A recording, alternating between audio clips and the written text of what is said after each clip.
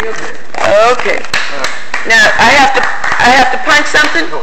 It's good to go. Okay. Okay. How's everybody doing this afternoon? Wonderful.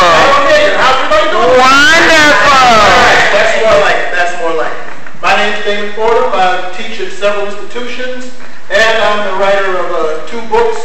One of them is True Stories of Black South Carolina, shown here, and the other is Voices of Black South Carolina. Both are history books, so feel free to step right up after this is over with if you would like to purchase one. But anyway, I'm here to do a little bit of storytelling for you. 2 very brief stories. One of them is from a book that's coming up called Mr. Potts and Me, and it's based on the stories that my father told me when I was a kid that kind of helped me get through life. And this one is a story that he told me that's a classic of black folklore called The Slave Fight. Back in the days, there was a slave by the name of Old John. And Old John was one of these guys who never was beaten by his master, because he understood that the biggest weapon that he had was in his head and not in his hands. So one day, the master and the other guy were just arguing about, yeah, you know, I bet you my old boy John, he can lick any one of those slaves on your plantation. Oh yeah, well nobody can beat my Goliath. I tell you what, I'll bet you my plantation against yours that my Goliath can beat Old John. All right, bet. So the 2 had a bet. Master went back home and then he said, John, come here. Yeah, what can I do for you, boss? Well, see, John, I just bet my whole plantation that you could beat this fellow called Goliath. You bet your whole plantation that I could beat this other fellow? That's right. Well, let's say we sweeten the pot a little bit, Master. Sweeten the pot? What are you talking about? Well, see, if you're going to get this whole plantation, that means you're going to get way more than just me and my family, right? Well, yeah, what are you driving at? Well, what do you say that if I win this fight, not only do you get that other man's plantation, but me and my family get our freedom? Hey, wait a minute now, John. I don't know. Hey, now, remember now. If I win, you're going to get his plantation, which is way bigger than yours now. Think about that, Master.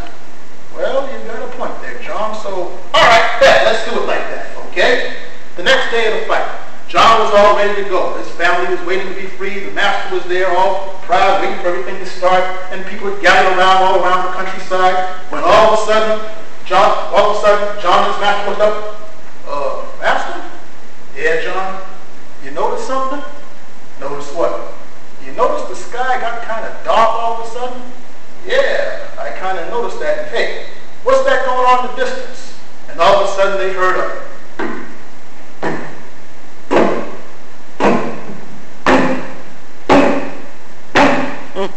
and they looked up, and almost blackening the sun was this huge 6'9", color of coal, shiny with muscle. My name is Goliath.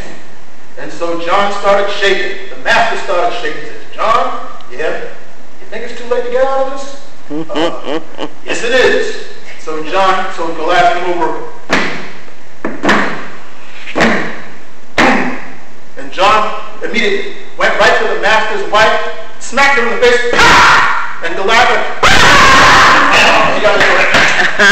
Next thing you know, everybody in the crowd grabs up a pistol. John's master grabbed a rope. John, you better explain right now. What you mean slapping up on my wife? Well, master, 2 things to that. What's that? Number 1, I won the fight. Yeah, you did, didn't you? That's right, so that plantation is yours. And so what? Now I got my freedom too. But wait a minute, what'd you slap my wife for? Very simple, master, for your benefit. Because see, think about it now. If he thought that I was bad enough to slap the master's wife, imagine what I'd do to him. All right, that's good. Yeah. Very good. The next one is a piece that I wrote some years ago that I often use to close whenever I appear in public. It's called The Instrument, and it goes as follows. Way back in Germany, in the middle of the 19th century, was a man by the name of Matthew Homer, and he invented a device that I'm going to call here the instrument. Unlike people who could not afford pianos and violins and harps and that sort of thing, the instrument was cheap and was easy to carry around. So cheap and so easy that when these Germans started coming to the shores of the United States, they brought with them the instrument. It came to the shores of New York and spread downwards through the United States of America among other people who were too poor to afford pianos violins, and other major instruments. But then it fell into the hands of the African American. And then, you know, in those days, many of the African Americans could not afford to go to school. So therefore, that many of them did not have the articulation they possessed to express what was going on with them. But in the hands of them, they took this instrument, and they took the yearning of their experience. Whoa. Stepping on it. Oh, okay. In the middle of that, they took the yearning of their experience of, whoa, what's that? Okay. In the middle of that, they took the yearning of their experience and managed to create beautiful forms of music such as